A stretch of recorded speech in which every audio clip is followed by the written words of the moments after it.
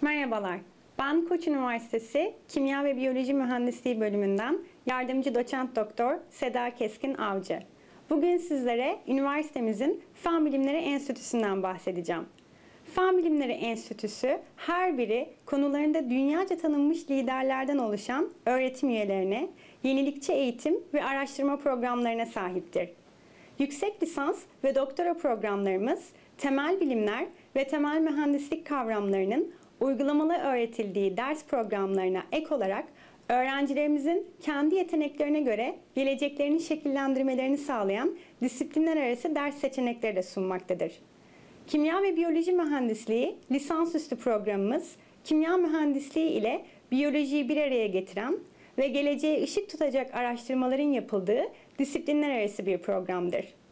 Kimya ve Biyoloji Mühendisliği yüksek lisans ve doktora programımızda öğrencilerimiz enerji, çevre, nanoteknoloji, ileri malzemeler, ilaç tasarımı, biyoteknoloji, biyoenformatik, süreç mühendisliği, moleküler mühendislik gibi çok çeşitli konularda araştırma yapma fırsatı bulmaktadır.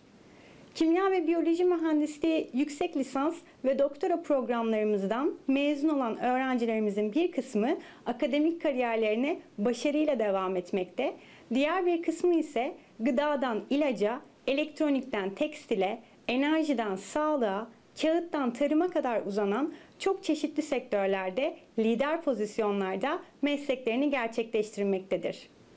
Hesaplamalı bilimler ve mühendislik isimli yüksek lisans ve doktora programlarımızda ise mühendislik problemlerini ileri düzey bilgisayarlı hesaplama ve simülasyon teknikleri kullanılarak çözümlemeyi hedefleyen araştırmalar yapılmaktadır.